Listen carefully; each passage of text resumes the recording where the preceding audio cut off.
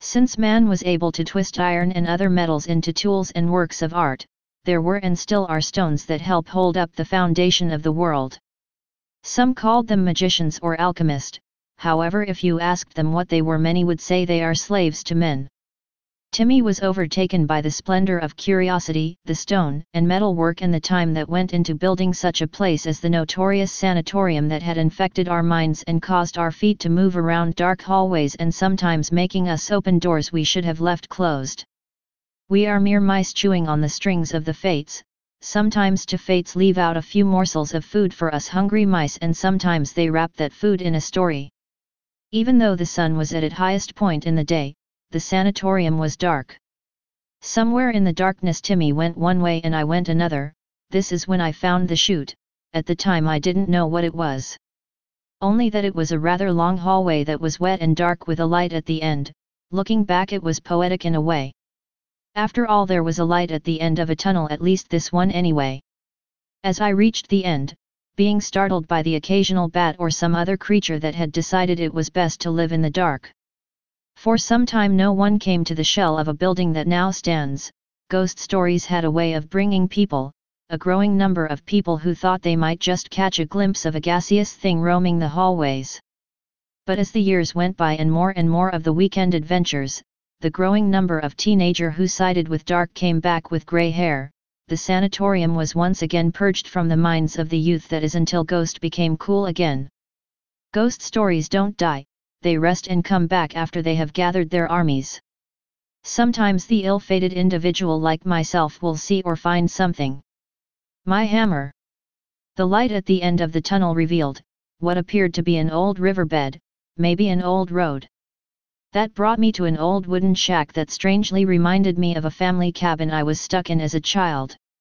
Something told me to scan the area with my metal detector. After all, it gave me a chance to wait for Timmy. At first I just found bits of junk, and then I found a small jar full of gold crowns from teeth. Whenever I found something, I would dig it and set it beside the hole in the off case I missed something. As I moved closer to the shack, the detector locked onto something big. After finding the creepy gold crowns, I thought maybe I found something really cool. That's when I found my hammer. As my fingers wrapped around the handle, I had flashes and visions of a man pounding bits of metal into nails and using them nails to seal coffins.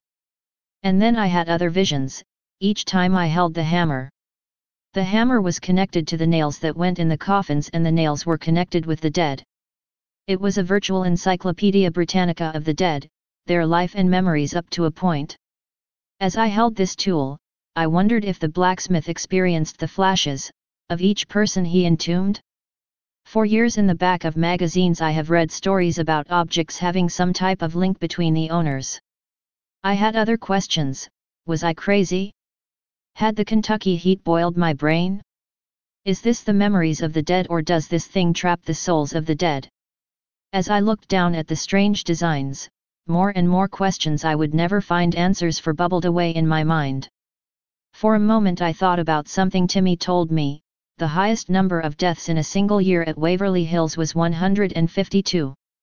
The worst time for deaths was at the end of the Second World War, when troops were returning from overseas with very advanced tuberculosis cases.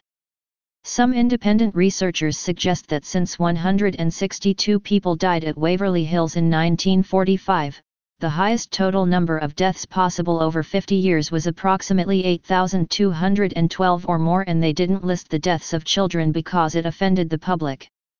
For a moment I thought, was this hammer the personal hell of 9,000 or more people? And then Timmy walked up and asked me what I was doing. I responded, looking at a hammer. Can I see it? He asked. No. It's my hammer, and I quickly shoved it into my bag. What's next? I asked. Smiling, he said, lunch. As we had our little picnic, we decided not to set up camp because a storm was coming. He said we would have to stay in the sanatorium. As he said this, I looked at him like he had lost his mind and he could see this. Carefully reassuringly saying, I found a nice place, you're going to love it. It's where they used to treat people with water. Hydrotherapy, I think they call it. Down the hall in that wing is where they would strap down the crazy ones. Punching me on the shoulder, laughing as he did. It's going to be epic.